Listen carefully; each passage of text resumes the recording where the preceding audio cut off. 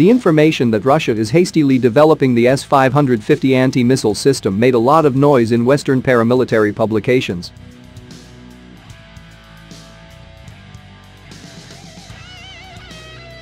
And no wonder.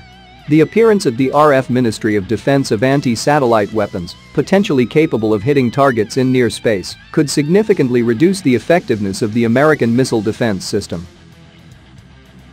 So far, very little is known about the S-550.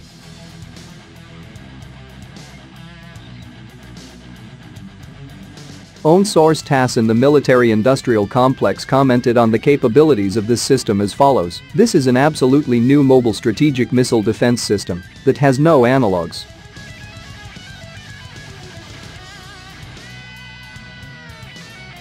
It is capable of shooting down spacecraft, ballistic missile warheads and hypersonic targets.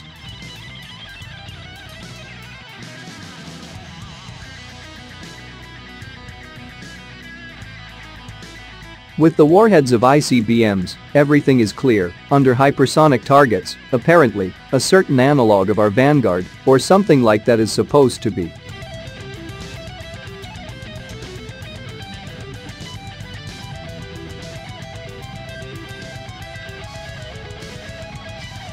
Much more interesting is the information about the shooting down of spacecraft in near space.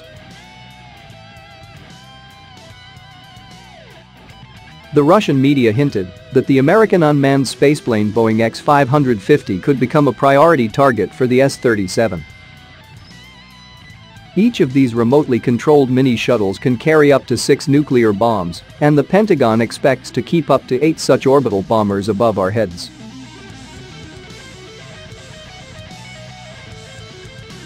Such weapons carry a very serious potential as a means of delivering a preventive disarming strike against elements of the Russian Missile Defense Control System and other strategically important infrastructure of the RF Ministry of Defense. Against such a sword of Damocles in orbit, either a shield or another sword is needed. But building your own spaceplanes is a very long and costly business. It turned out to be easier to modernize existing anti-missile systems.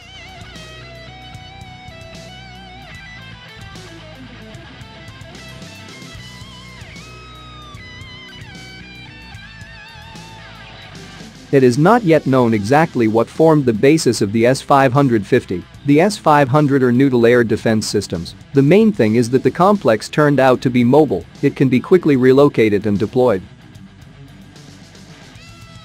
This may be extremely important in the future as a means of deterring American aggression. The United States has built a powerful national missile defense (NMD) system to defend its territory and that of its allies from a just nuclear retaliation strike.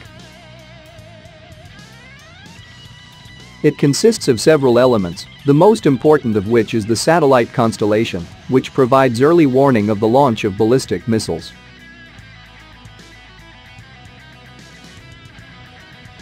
SBIRS, Space-Based Infrared System, operating in the infrared spectrum, is designed for early detection of the launch of enemy ICBMs, as well as for determining the trajectory of their flight and issuing target designation data to interceptor missiles.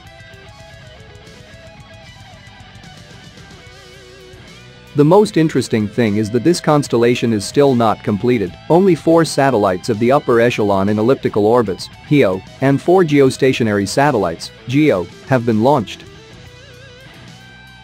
Instead of completing SBIRS, the Pentagon decided to focus on the next-generation overhead persistent infrared satellite program.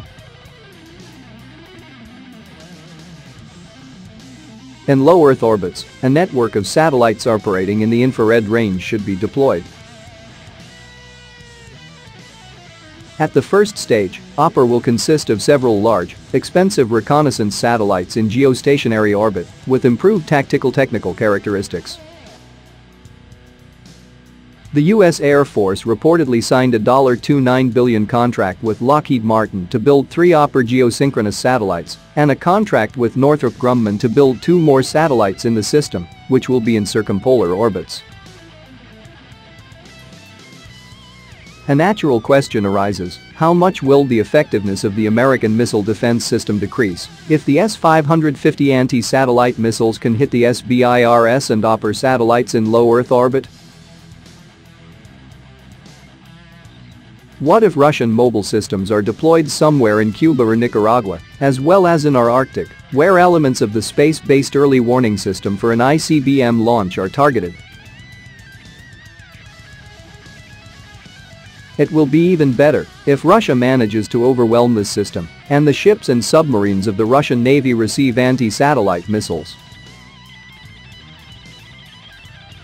The destruction of just a few satellites will significantly weaken the Pentagon's ability to track and intercept our nuclear missiles, which in itself is a critical psychological deterrent. So, the point here, most likely, is not only in the hunt for the American unmanned spaceplanes Boeing X-37. Some experts initially speculated that the S-550 was a shorter-range spin-off of the S-500, just as the S-350 was a medium-range missile complementing longer-range S-300 and S-400 systems. Russia's TASS state news agency also recalled an S-550 mobile short-range anti-ballistic missile (ABM) system developed between 1981-1988, which never entered service. However, Sergei Chemezov subsequently told reporters at the Dubai Airshow the S-550 would be designed to detect and intercept ballistic missiles at a greater distance than the S-500 and that the physical components have already been created. Now the consensus is that S-550 would be a mobile system specialized in strategic defense, defending against intercontinental range ballistic missiles, ICBMs, that arc high into space before raining nuclear destruction at up to 20 times the speed of sound. Russian sources also emphasize a space attacker space defense role, which besides referring to kinetic anti-satellite missions might also include interception of spacecraft in low Earth orbit like the US military's X-37B. Unlike the S-500, there reportedly aren't plans for a naval variant. Curiously, the S-500 was already generally understood to offer significantly improved ballistic missile defense, Bermudian dollars, capability using its 77N6N series missile, estimated by US intelligence to be effective against intermediate-range missiles, and of partial effectiveness versus ICBMs. But when later interviewed by TASS, military expert Dmitry Litovkin said he presumed it would become an extra element of the Promety system.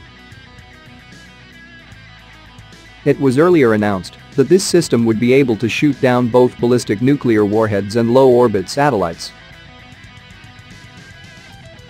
Judging by everything, the military has made a decision to divide these functions between the two systems. The multitask option is not always good for a combat system.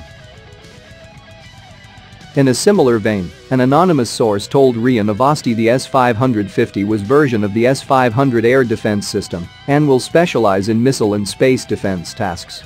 These statements, which are by no means definitive, could mean the S-550 is simply the S-500's missile defense capability spun off and perhaps improved to be more reliable against ICBMs.